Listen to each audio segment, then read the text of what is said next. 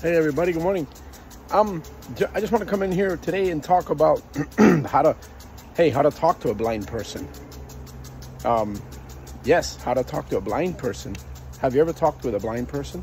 You know, sometimes we just don't know how to talk to a blind person. I'm a blind person, so how do you talk to me?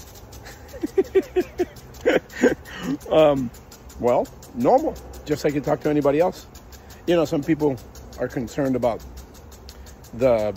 whether they say listen or whether they say see you later, or whether you say, hey, let's go see this movie. And you know, when you're dealing with blind people, don't treat them like aliens, okay?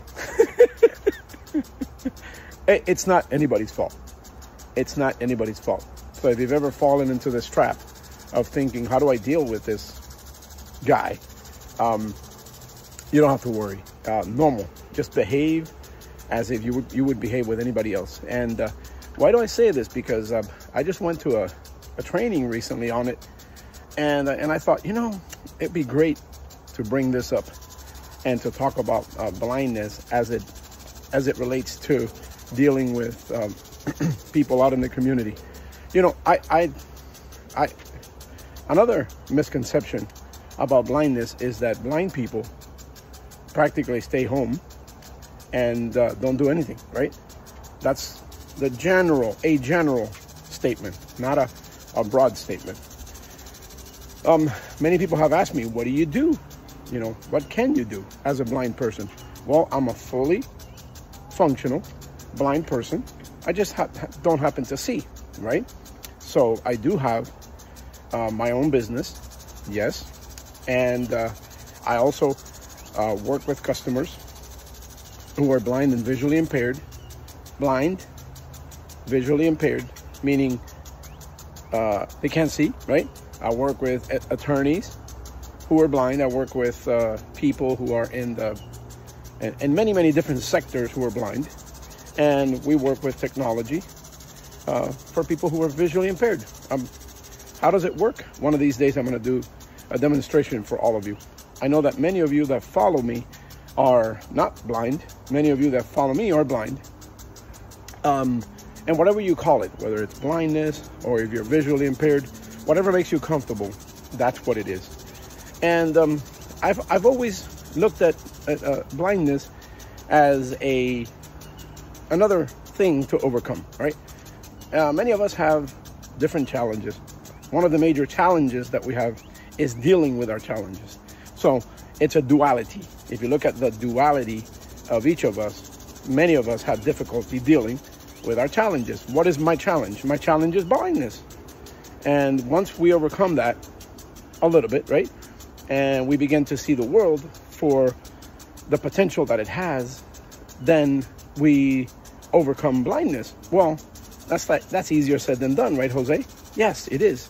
It is easier said than done. But I would say I invite you to explore, okay? Take the opportunity to do something that's going to get you out of that situation. And blindness is no different than anything else that you can encounter in your life. It's highly challenging. I don't attempt to minimize it, okay? I don't attempt to minimize it. Why? Because I've been through it. I know how difficult it is to be blind. It took me 3 years from the time that I went blind to the time that I started to become productive again. What I mean by productive is, how do I get out of the situation? What do I do? Who do I seek help from? At first, I didn't want anybody to help me. I felt completely helpless, but I also felt like I wanted nobody to help me because I felt totally inadequate. And that's okay to feel that way. It's okay that a challenge gives you trepidation.